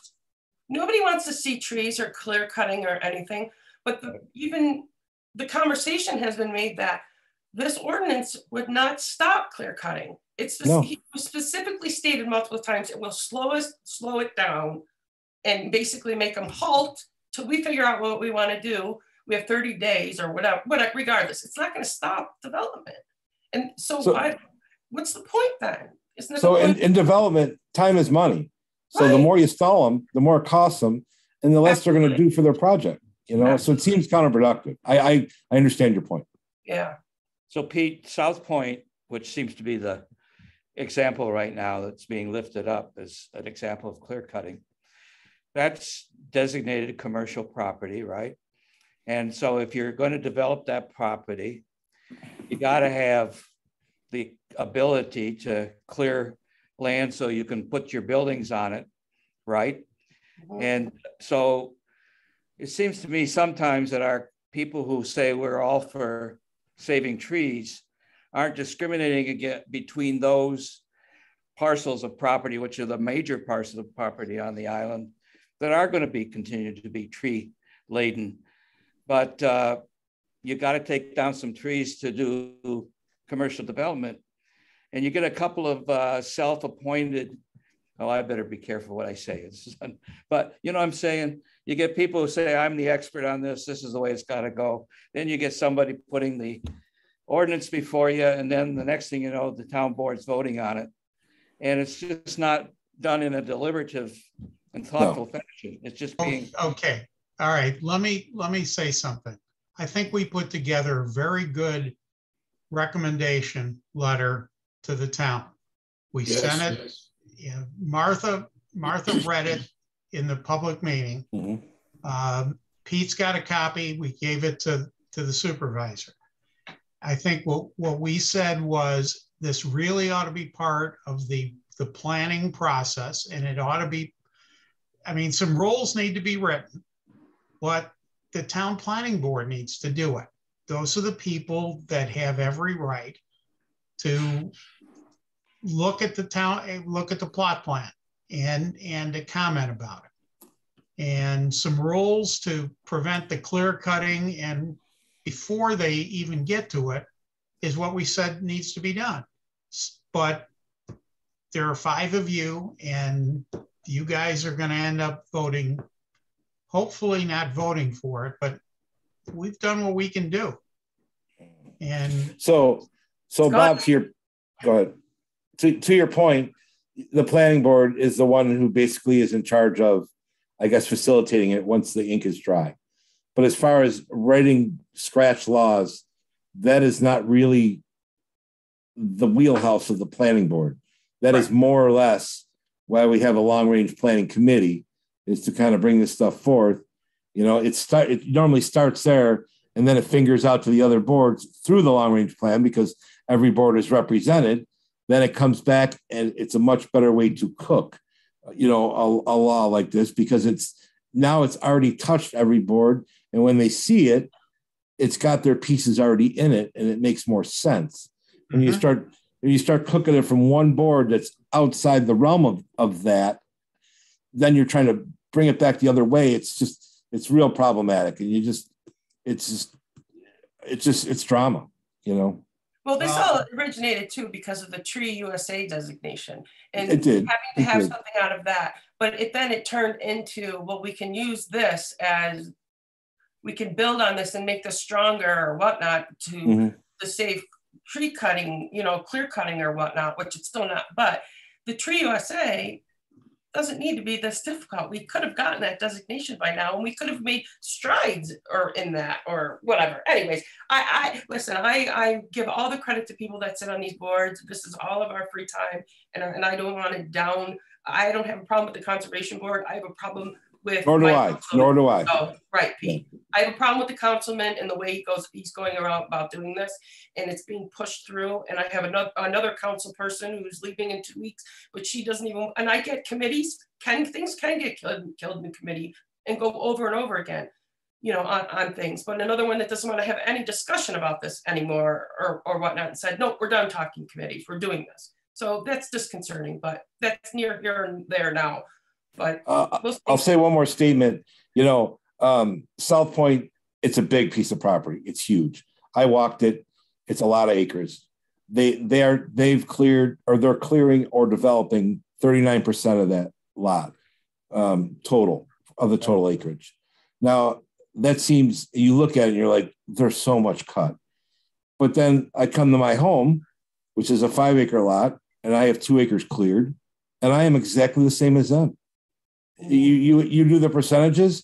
I have 40% of my lot cleared, and nobody drives by my house and says, "Oh my God, look at the destruction," you know. But it's just a bigger animal, so it just seems bigger. But Pete, let's go back and let's go on the boards that approved this instead of, we're going through history over and over again. But it's done. So we're looking at variances and whatnot now that need to be had. It has nothing to do with anybody that's sitting on any boards right now. And it's done. They're not, you know. Go back on that. So I don't know. I'd rather concentrate on making their plan the best it can be instead of beating them to the ground. Yes. And I think you've got 3 weeks that you have to just keep persisting, because this would be better done next year. Roger that. Roger. All right, anything else other than the tree ordinance? Do we have a motion to adjourn? Motion to adjourn. Second? All in favor? Aye. Bye. Aye. See you guys in January. Merry Christmas, everybody. Yeah, Happy New Year. holiday.